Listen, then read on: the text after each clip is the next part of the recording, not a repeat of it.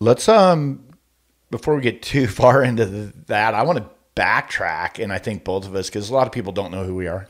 Yeah. And let's just tell me about like the start, like how you got started into the whole hunting, just hunting, not the hunting industry, but just hunting in general.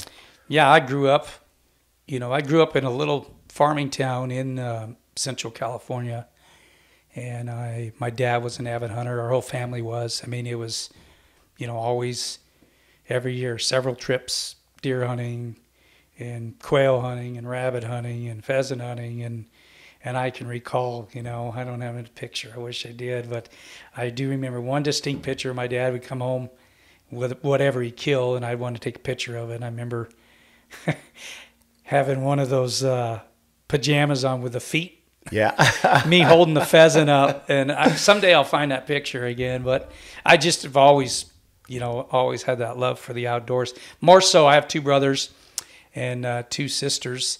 And more so than my brothers, I definitely got the bug. More so than my dad. None of them ever bow hunted. And I've brought up gun hunting, shotgun hunting, a lot of duck hunting. The area I grew up was really well known for its duck hunting.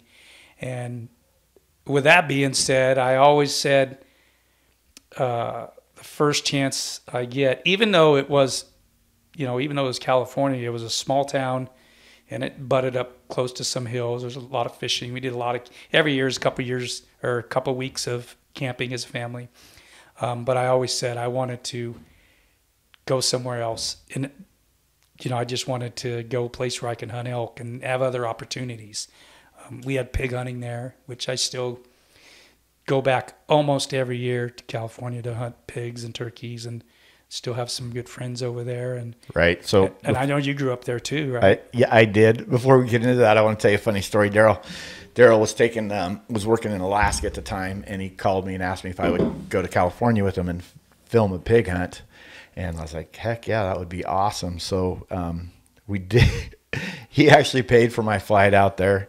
And anyway, I guess we got to the point where Darrell was getting ready to kill this pig, and he's sneaking on this pig. And I'm standing back filming.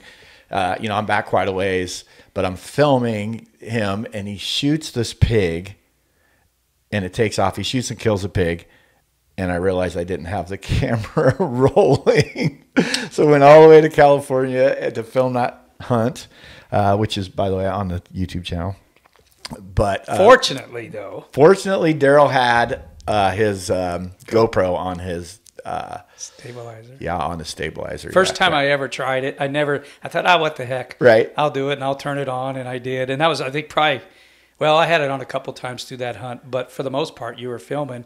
That was your job. Right. You had one thing. One job. And then, when we got back at night, you're like, I don't know if I got that on. Yeah. But you know what? It all worked out, and we had just enough footage from the GoPro, right, to, even though it was a little fish-eyed and right, going out their ways, it still was enough you could see what happened. And we picked right up the next morning, and exactly, it turned out good. It turned out pretty good. Pretty emotional hunt, that whole thing with right, with using my I had a son that passed away in 2009, and so I got the bow, the last bow he had, which is a bow that I had given to him.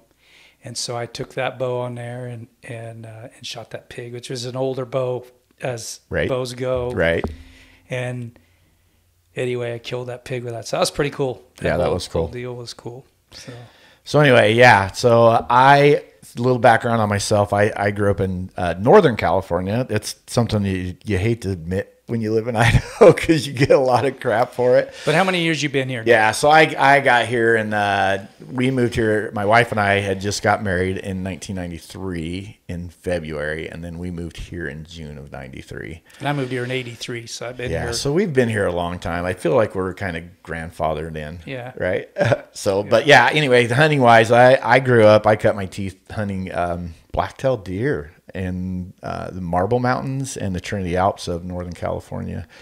I really grew up, the town I grew up in, the name of it is Yreka, California. It's not Eureka, California. People get those confused all the time. I think population at that time was about 3,500 people or so.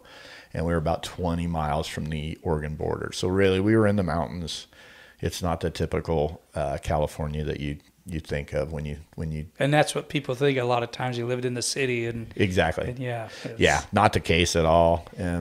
It was more rural than a lot of the spots here in Idaho, in fact. But anyway, it doesn't matter. You have that stigma, I think. But anyway, so yeah. Half the people that live, well, I mean, a good portion of people live here from out of state somewhere, not necessarily just, California. But right. So I don't be offended by, we've had a lot of growth here in California in Idaho, from people all over. And fortunately, I feel like most people that are moving here is to get away from certain aspects of other states that Idaho does conservative, right. Like Idaho being conservative like it is for the most part. It's nice that most people they're kind of like-minded. Exactly. So it's easy to, like we are, Right. Yeah, I think a lot of people that do move here have the same values that we have. Hopefully that's the case for most of them. Yeah. Make sure it is for you if you decide to move to Idaho. But anyway.